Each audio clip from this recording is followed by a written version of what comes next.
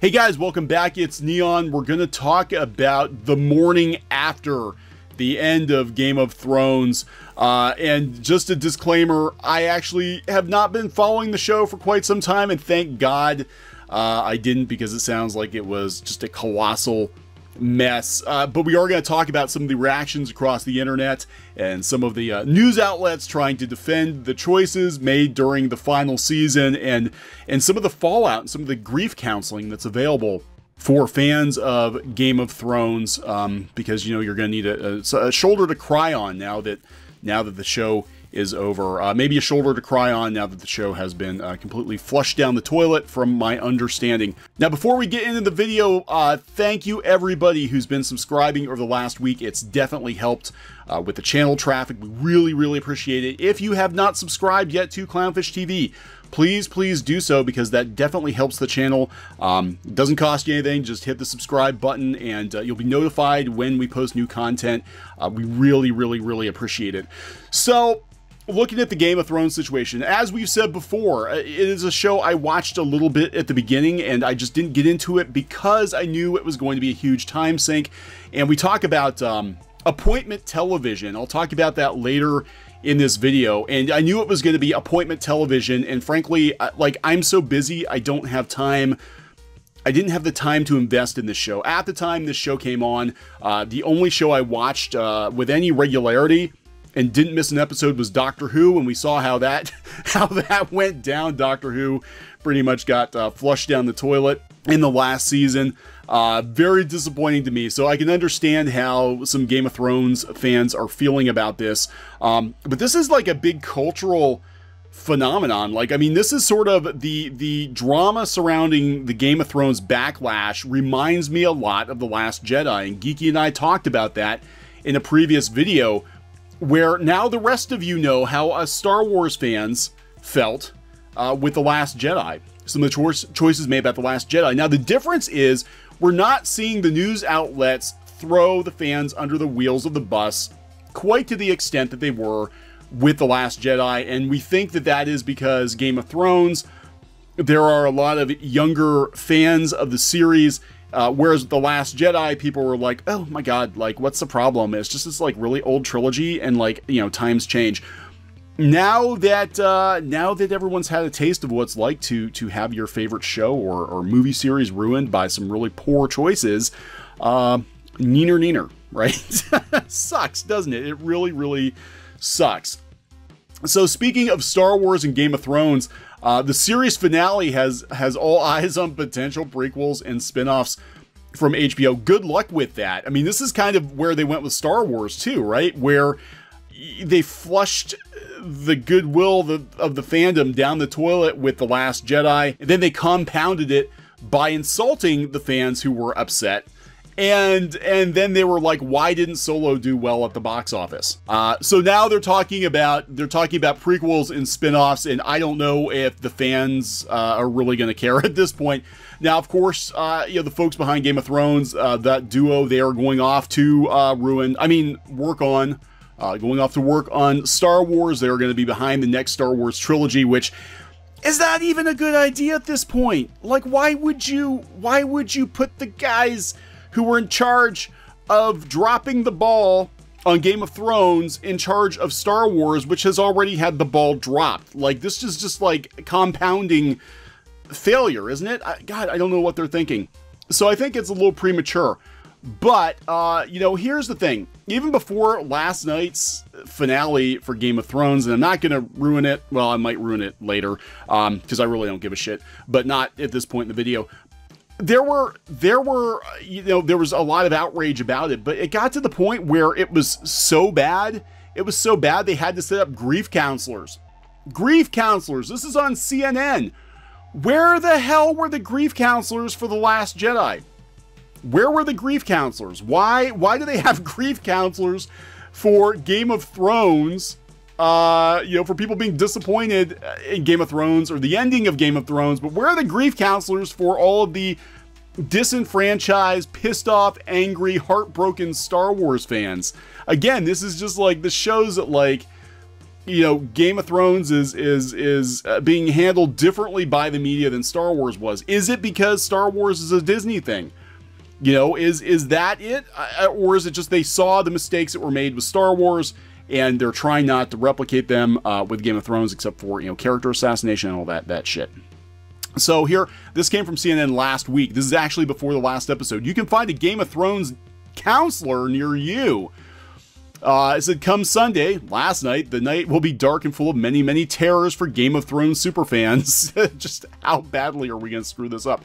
But it will be the final Sunday of terror for those fans. The final Sunday. The final Sunday of terror. That should actually be a title of an episode. Alas, all good things must come to an end. After 8 years, longtime viewers of the HBO drama that has become one of the most popular shows on TV will need to accept the end of the series on May 19th. Fear not, fans won't be alone as they try to detach themselves from the world of Westeros and hang tough through this difficult time. Counselors are making themselves available to talk about the show after the series. And yes, Game of Thrones therapy is a thing. So if you go to bark.com, an online local service marketplace, you can find a counselor to help guide you through life after Game of Thrones. The professionals will help them digest their feelings and interpretation of the show, which could range from anger and confusion to sadness and grief. God, we watch them to escape our daily lives. They're talking about the show, TV shows, immerse ourselves in the unknown. This is the very reason why we sometimes become addicted to watching TV shows. The stories they tell become part of our identity, and they spend a lot of money. They sink a lot of time and a lot of money into these shows and movies. And, you know, when you watch the ball get dropped, like it was with, you know, The Last Jedi and Game of Thrones, as I understand it, you know, people get a little pissed off. Of course, we do have some media outlets defending, you know, the experts are defending the choices made in Game of Thrones because you're all too stupid to know what you like or didn't like. And this kind of reminds me of, again, The Last Jedi, where we had the critics.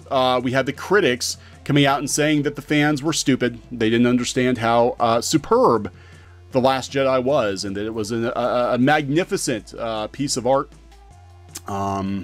So there we go. Now, people were taking off work today. I don't know if they were taking off work to grieve Game of Thrones or bitch about it on the internet, but a survey says that the finale could kill productivity at work. I mean, this is a cultural phenomenon, and they flushed it down the toilet, just like Star Wars.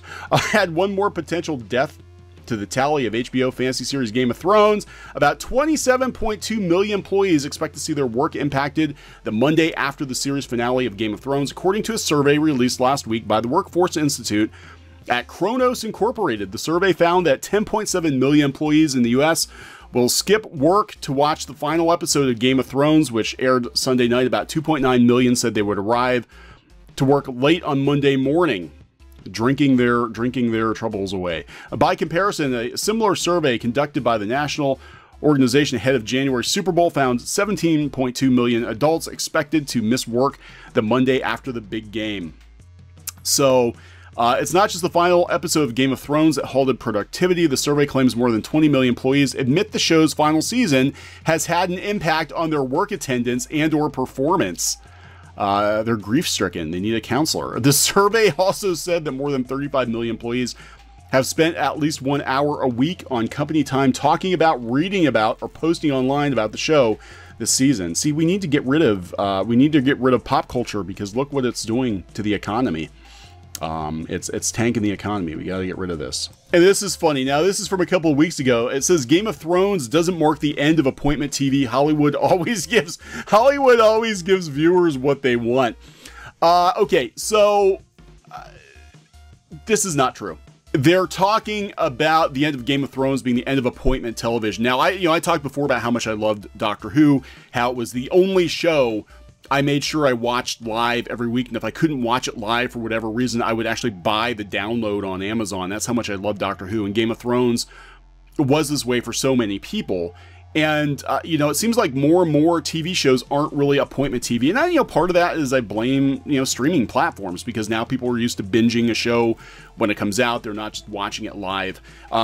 So, I think people are only going to be burnt so many times before they don't commit to shows like this. And I wonder, with Game of Thrones and Doctor Who and Star Wars having the backlash that they are having from the hardcore fans. Are people going to even invest in these shows enough anymore to make them appointment TV?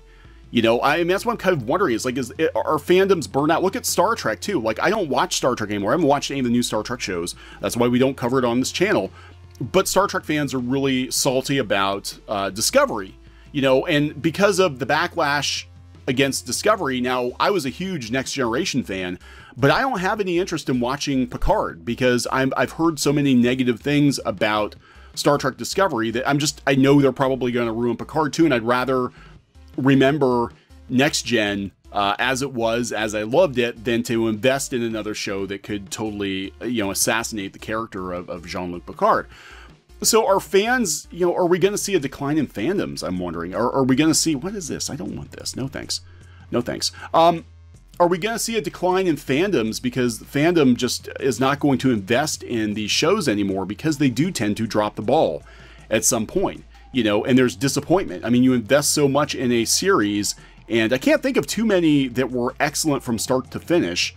And, you know, most shows show fatigue or whatever, but it just seems more like more and more of these pop culture phenomenons are really, really kind of burning the fans, you know? So I wonder if people are just, like, we're never going to see another Game of Thrones. We're never going to see another Doctor Who because the fandom just, you know, is not going to invest in it enough to potentially get burnt again. You know, that's why I kind of wonder. Now, here are some potential spoilers. I'm going to go out to Twitter real quick and just show you some of the tweets.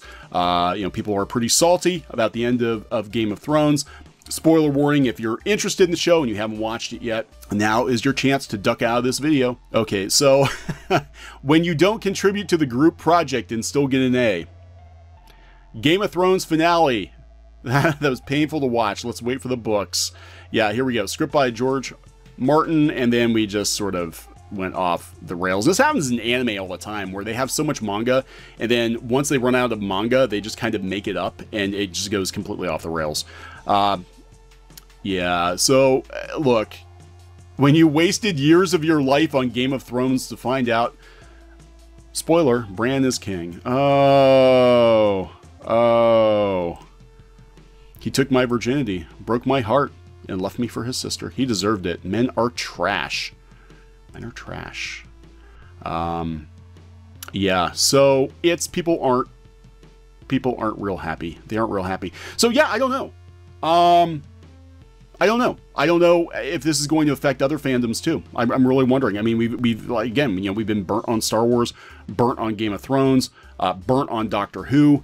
You know, are people gonna make the next big pop culture phenomenon, or are they just gonna be like, nah, you know, nah. I mean, look at the MCU. There's already, you know, some backlash against Endgame, some of the choices in Endgame, and a lot of concerns for the future of the MCU. So the MCU might be setting itself up to be the next Game of Thrones, you know, where people have invested over a decade into this franchise, and then they're going to drop the ball with it.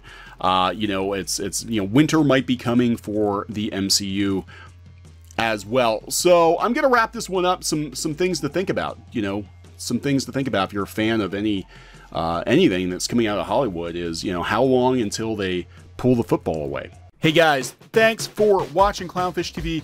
Please consider supporting the channel. Go to clownfishsupport.com. That's clownfishsupport.com. And if you want to join our community, go to clownfishtalk.com. That's clownfishtalk.com. Please subscribe, ring the bell for notifications. We will talk to you next time.